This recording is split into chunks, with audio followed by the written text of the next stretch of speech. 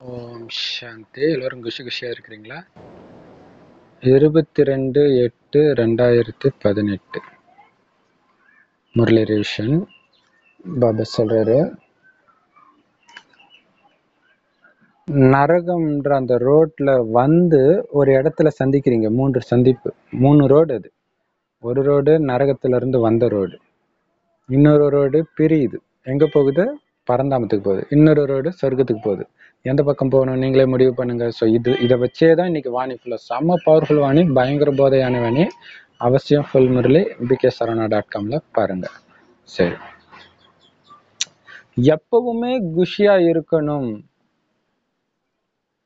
அப்படின்னா, நான் யாரோட குழந்தை, என்னுடைய தர்மம், தேவதா தர்மம் எவ்வளவு உயர்ந்தது, அந்த போதை நிச்சயம் இருக்கணும் இல்லையா? காமத்தை விட முடியலன்னு நிறைய பேர் சொல்றாங்க இல்லையா? ஸோ அதுக்கு காரணம் என்னன்னா, அந்த போதை ஏற்படுது. நான் எப்ப காமத்துல விழுந்து கிடக்குறோம், சூத்ரன், நான் அதை வென்ற பிராமணன், தேவதை, அந்த நான் எவ்வளவு உயர்ந்தவன், நான் யாரோட குழந்தை, ஒரு சூத்ரனுக்கு பிறந்தவன் இல்லை, நான் கடவுளுக்கு பிறந்தவன். அந்த போதை இருந்துச்சுன்னா எந்த விகாரத்திலையும் சிக்க மாட்டீங்க. அப்ப எப்பவுமே மகிழ்ச்சியா இருப்பீங்க. அதே மாதிரி வீண் விஷயம், குழப்பம், எல்லாத்துலயும் வீண் பேச்சு, எல்லாத்துல இருந்தும் விலகி இருப்பீங்க. எப்ப நான் யாரோட குழந்தை, நான் இவ்வளவு உயர்ந்தவன், அவங்க தாழ்ந்தவங்க, அதுக்கு நான் என்ன பண்றது? ஏன்னா உலகம், அதுலயும் குறிப்பா சங்கமயுகத்துல வந்து சதோ ரஜோ தமோ எல்லாருமே இருக்கிறாங்கன்றார். அதுல நான் சதோ பிரதானம், அந்த போதை இருக்கணும். அப்பதான் சதா மகிழ்ச்சியா இருப்பீங்க. நம்ம எந்த குருவுடையவராகவும் ஆகல, தந்தையுடையவராகி இருக்கிறோம்.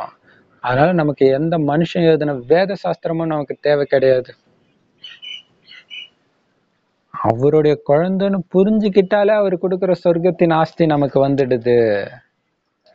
சிவபாபாவுடைய குழந்தைன்னு புரிஞ்சுக்கணும். அவருடைய நேரடி குழந்தை நாம. ஏன்னா ஆத்மாவுக்கு எப்பவுமே அவரு அப்பாதான். பட் சரீரம் எடுத்து நடிச்சு கடைசி பிறவியில அவருடையவராகவே ஆகி சொர்க்கத்தின் ஆஸ்தியை அடையிறோம். அதனால்தான் போர்டுல பிரம்மா குமார் குமாரிகள் அவருடைய குழந்தைங்க நாம அப்படின்னு போடுறோம்.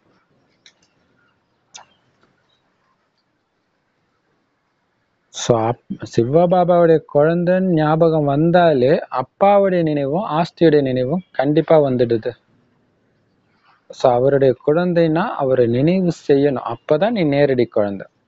அவர் நினைவை தவிர வேற எந்த நினைவு வந்தாலும் அது மாற்றாந்தாய் குழந்தை. அவங்க சொர்க்கத்துக்கு வர முடியாது, அதாவது ராஜ்யத்தை அடைய முடியாது, பிரஜையாத்தான் வருவாங்க. என்ன நினைவு செஞ்சா நீங்க லக்ஷ்மி நாராயணன் ஆயிடுவீங்க.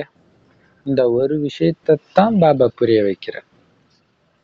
அதுக்கு அப்பாவை நினைக்கணும். வேற எந்த வேத சாஸ்திரமும் நீங்க படிக்க வேண்டிய அவசியம் கிடையாது. 84 பிறவி முடிச்சாச்சு அப்படின்னு நம்ம தேவதா தர்மத்துடைய விஷயத்தை பத்தி மட்டும்தான் பாபா புரிய வைக்கிறார். இதன் மூலம் நிரந்தர மகிழ்ச்சி உடையவர்களாக நாம ஆகுறோம். பாபா ஈஸியான விஷயம் சொன்னா கூட குழந்தைங்க மறந்துடுறாங்க. பாபா கேட்கிறாரு, குழந்தை அப்பா அம்மாவை மறக்குமா? அது மட்டும் இல்ல, என்னையும் நான் கொடுக்குற ஆஸ்தியை நீ நினைவு செஞ்சா எப்பவும் மகிழ்ச்சியா இருப்ப. மகிழ்ச்சியா இருக்கணும்னு உனக்கு ஆசை தானே? இதை விட மகிழ்ச்சியா இருக்க உனக்கு வேற வழியே கிடையாது. அப்ப நீ இதை பண்ணலாம்ல. சூப்பர்ல. எல்லாருமே துக்கத்துல அந்த ஒரு இறைவனைத்தான் நினைவு செய்யறாங்க. ஸோ அவரை நினைவு செஞ்சாலே சுகம் கிடைக்கும்ன்ற ரகசியம் தெரியல. உனக்கு தெரிஞ்சிச்சு, நினைவு செய். நீ மரண படுக்கையில இருந்தாலும் நினைவு செய்யுங்க இறைவனை, அவர்கிட்ட இருந்துதான் ஆஸ்தி கிடைக்குதுன்ற விஷயத்த நீங்க எல்லோருக்கும் சொல்லிக்கிட்டே இருங்க. ஸோ நான் ரொம்ப சீரியஸா இருக்கிறேன், நான் பேசவே மாட்டேன் அப்படின்னு இருக்காதீங்க. அதுலயும் பெண்களுக்கு, கல்யாணம் ஆகாத கன்னி பெண்களுக்கு ரொம்ப ரொம்ப ஈஸி. ஏன்னா உங்க காமம்ன்ற சாக்கடையில ஏறவே இல்லை. அதனால அவங்க 100 பிராமணர்களுக்கு சமம். அதுவும் குழந்தைங்களுக்கு ரொம்ப ஈஸி. அவங்களுக்கு இந்த ஞானத்தை படிக்கிறத தவிர வேற எதுவுமே வேலையும் கிடையாது. படிச்சா போதும், துக்கத்துல இருந்து தூரம் ஆயிடுவாங்க. ஸோ அதனால அது மாதிரி கன்னி பெண்களை சிவபாபாவுக்கு தானமா கொடுக்கறது தான் உயர்ந்த தானம். ஆனா அந்த குழந்தைக்கு வந்து இந்த ஞானத்தை புரிஞ்சிக்கக்கூடிய சக்தி இருக்கணும். மற்றவங்களுக்கு புரிய வைக்கக்கூடிய சக்தி இருக்கணும். இல்லாட்டினா வேஸ்ட்டு.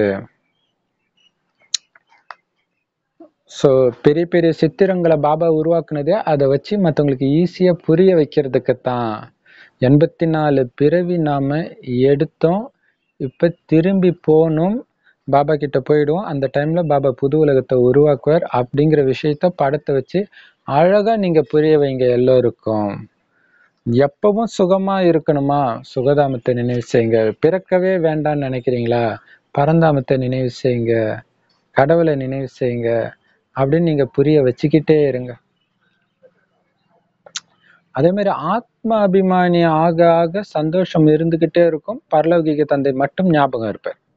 ஆனா தேக அபிமானி ஆனாலே மற்ற சம்பந்தம் ஞாபகம் வரும், துக்கம்தான் வரும். அதனால அடிக்கடி நான் ஆத்மா, ஆத்மாவாகிய நான் நடக்கிறேன், ஆத்மாவாகிய நான் சாப்பிட்றேன் அப்படின்னு நீங்க எழுந்திரிச்சாலும் உட்கார்ந்தாலும் நடந்தாலும் புத்தியில நான் ஆத்மாவா இருந்து இதை செய்யறேன்ற ஞாபகம் இருந்துகிட்டே இருக்கணும். அதுக்கு நீங்க கடின முயற்சி செய்யணும். அப்பதான் முழு ஆஸ்தி ஸ்ரீ நாராயணனா ஆக முடியும். சும்மா கொஞ்சம் அடைஞ்சாலே போதும்னு திருப்தி அடையாதீங்க. முழு ஆஸ்தி அடையிற குழந்தை தான் பாபாவுக்கு நேரடி குழந்தை. அந்த குழந்தையத்தான் பாபாவுக்கு பிடிக்கும். மற்றவங்க எல்லாம் மாற்றந்தை குழந்தைங்க. பாபா சொல்றாரு, அப்பாவை நினைவு செஞ்சு அப்பாவுடைய வழிபடி நடந்தா உனக்கு சொர்க்கம் கிடைக்கும், அங்க சுகமே சுகம். அந்த லௌகீக சம்பந்தத்தை நினைவு செஞ்சா உனக்கு துக்கம் தான் கிடைக்கும். நீ முடிவு பண்ணு, உனக்கு இப்ப எது வேணும். லௌகீக சம்பந்தத்துல இருந்துகிட்டே புத்தியினால சுத்தமாக மறக்கணும். அதுதான் இங்க இறக்குறது. அதன் மூலமா தான் நீ சொர்க்கத்துக்கு அதிபதி ஆகிற. சோ அதிகாலையில எழுந்து நான் பாபாவோட முக்தி தாமம் போகணும், பரந்தாமம் போகணும், சொர்க்கத்துக்கு போகணும் அப்படின்னு நீ ஞானத்தை சிந்தனை செய்ய செய்ய ஆனந்தம் ஏற்படும். நான் எதுக்கு இப்ப நரகத்தின் பக்கம் போகணும்?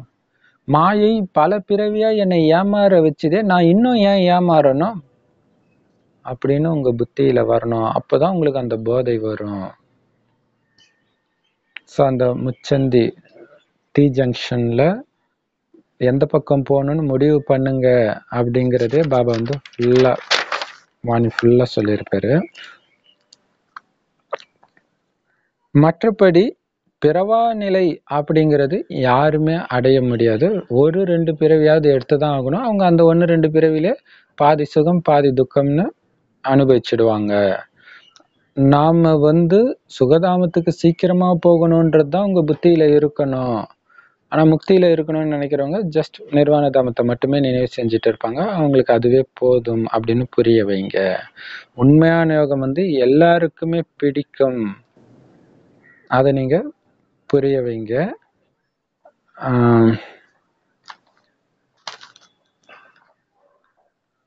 நாமளும் இந்த லக்ஷ்மி நாராயணன் மாதிரி ஆகணும் அப்படின்னு பாபா நம்ம ஆத்மாவை எழுப்புறாரு. அதுக்கு முயற்சி பண்ணு குழந்தை. நம்ம தர்மத்தை சார்ந்தவங்க கண்டிப்பா வருவாங்க. ஸோ எப்படியெல்லாம் 108 உருவாகுது, 16,108 மாலை எப்படி உருவாகுது, பணக்காரங்க எப்படி உருவாக்குறாங்க, பிரஜைகள் எப்படி உருவாகுறாங்க, எல்லாத்தையும் பாபா நமக்கு புரிய வைக்கிறார். அது மட்டும் இல்லை, இந்த பழைய உலகம் வந்து விநாசமாக போகுது. ஸோ அதனால இங்க பற்று நீக்கிட்டு இப்ப போக வேண்டிய பரந்தாமத்தை நினைவு செய்யணும். பரந்தாமத்துல இருந்து இன்னமும் ஒரு சில இலைகள் வருது அப்படின்னா என்ன அர்த்தம்? ஆத்மா பிறவி எடுக்குது. அங்க ஃபுல்லா காலியானவொடனே உலகம் அழிஞ்சிடும். கோடிக்கணக்கானவங்க இறந்துருவாங்க. கொஞ்சம் பேர் தான் வந்து ராஜ்யம் செய்வாங்க. ஸோ சரீர நிர்வாகத்துக்காக நீங்க காரியம் செய்யணும் தான். இருந்தாலும் பாபா கிட்ட வழி கேட்டு கேட்டு நடங்க. ஏன்னா அவங்கவுங்களுடைய கணக்கு தனித்தனி. அவங்களுக்கு தேவையான மருந்தை பாபா கண்டிப்பா முரளியில கொடுத்துருவாரு. பாபா வந்து இருக்கிறது நரகத்தை அழிச்சு சொர்க்கத்தை உருவாக்கத்தான். அதனால உங்களுடைய புத்திய நரகத்துல இருந்து நீக்கி சொர்க்கத்துல இணைங்க அப்படின்னு பாபா சொல்றாரு. அவரை நினைங்கன்னு சொல்றாரு. அவரை நினைச்சாலே சொர்க்கத்துக்கு எஜமானராக ஆயிடுவீங்கன்னு சொல்றாருன்னு எல்லோருக்கும் தெரியப்படுத்துங்க. வரதானத்துல பாபா சொல்றாரு, எப்படி மகாபாரதத்துல வந்து ஸ்ரீகிருஷ்ணர் சின்ன குழந்தையா இருக்கும்போது கோபியர்கள் அவரை வெண்ண திருநாருன்னு கட்டி போட்டதா காட்டுறாங்களோ, அது உண்மையிலே எதோடைய நினைவு சின்னம்னா, இப்ப நீங்க உங்களுடைய அன்புனால பாபாவை கட்டி போடுறீங்க பாருங்க கல்ப சக்கரத்துல. அதோடைய நினைவு. ஸோ அதுக்கு பிரதிபலனா அவர் வந்து அவருடைய இதய சிம்மாசனன்ற ஊஞ்சலை கொடுத்துட்டாரு. அதுல ஆடிக்கிட்டே இருங்க. ஸ்லோகன்ல பாபா சார் எந்த சூழ்நிலை எப்படியோ அதுக்கேத்த மாதிரி மாறி தன்னை வளைஞ்சு கொடுத்து ஒவ்வொருத்தருடைய சமஸ்காரத்துக்கு ஏத்த மாதிரி யார் வளைஞ்சு கொடுத்து போறாங்களோ அவங்க தான் உண்மையான தங்கம். சிச்சுவேஷனுக்கு ஏத்த மாதிரி தன்னை மோல்ட் செஞ்சுக்கிறவங்க தான் ரியல் கோல்டு அப்படின்னு சொல்லி பாபா வாணி முடிக்கிறாரு. செம பவர்ஃபுல்லான வாணி, பயங்கர ஆழமான வாணி. அவசியம் ஃபுல் முரளி பாருங்க bksarana.com. ஓம் சாந்தி.